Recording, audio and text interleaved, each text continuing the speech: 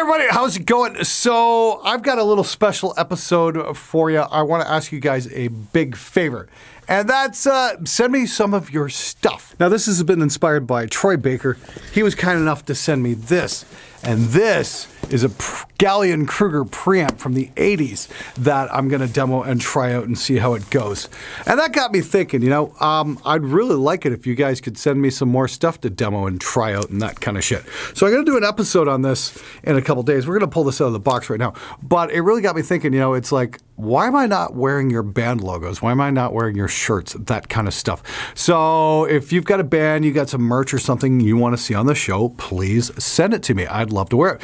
I only brought like 4 t-shirts with me down here to LA, hoping some guys would send me their band shirts. I think that'd be really fucking cool.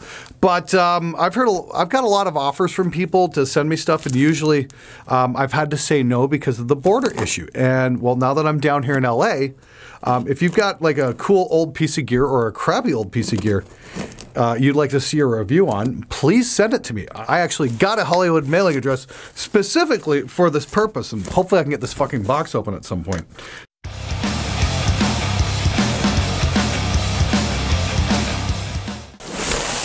Oh. And here we go, let's check this out.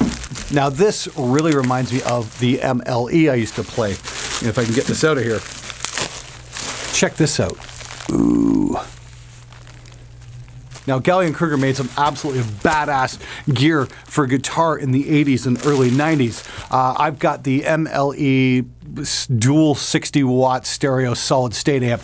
That's about yay big, and it's loud as fuck, and it sounds gnarly as hell, and I'm really overdue for doing a video on it. But this I can hook up to like a tube power section and see what we get. This could be really sick. It looks like to be similar to the MLE circuit, but there's a little bit more control, and on the back here we've got some XLR outputs, that kind of thing. I wonder how this would work as a preamp for software. This might be actually really cool if we can take the XLR outs of this thing and put it into some kind of tube amp simulation, like a clean tube amp, and then maybe some IRs. That kind of shit might be pretty freaking sick.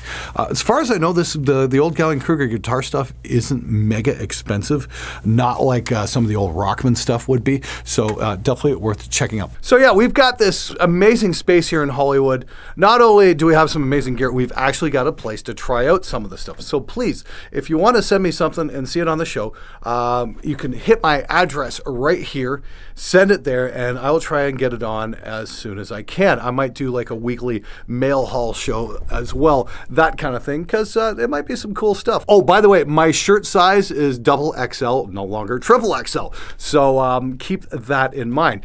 And yeah, if you want to see your band shirt on the show, I'd love to put it on. So please send me something soon, because I've only got 4 shirts. Thanks very much. Thanks for watching. And we're going to try out that GK preamp very shortly. Anyway, until next time, take it easy.